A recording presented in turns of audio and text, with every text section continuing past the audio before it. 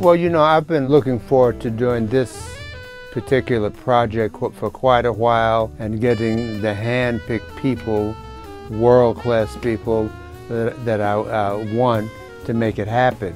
And I was lucky and got the best people I know. The chemistry of all these people on this particular project, thank you, God, you know, and I'm tickled pink. I think the music will speak for itself.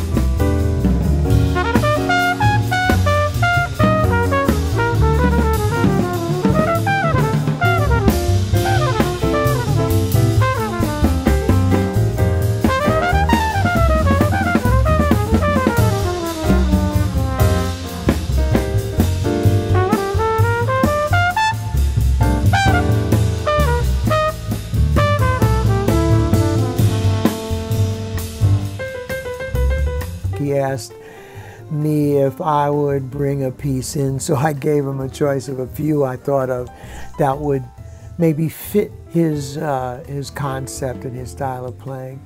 That's Why Not.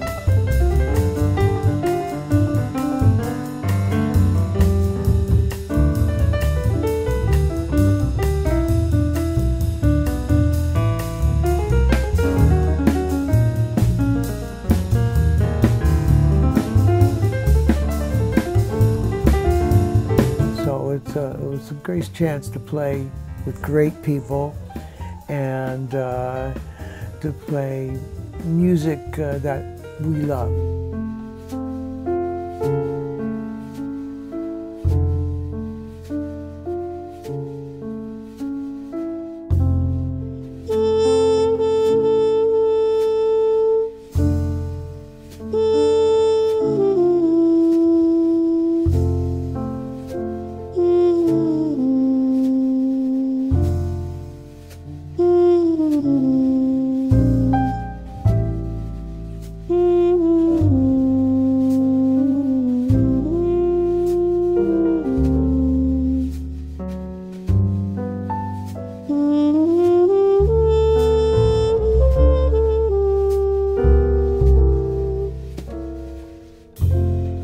Eddie Henderson experiences playing with the trumpeter who had ties to Louis Armstrong and Miles Davis, so that's incredible in itself.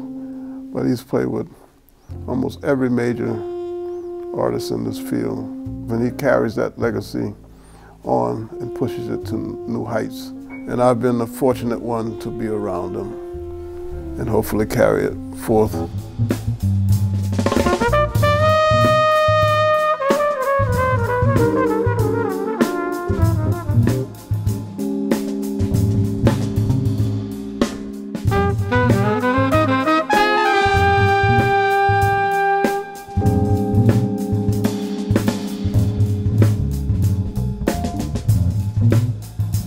Swinging, it's funky, and it's creative, and I think it's going to be a historical record.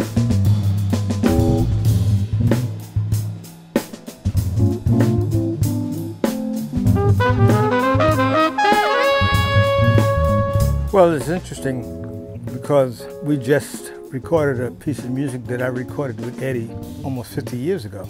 And at the time, Eddie was with the M1 Nishi Band, with Herbie Hancock, Buster Williams, Julian Priester, Benny Maupin, and Billy Hart.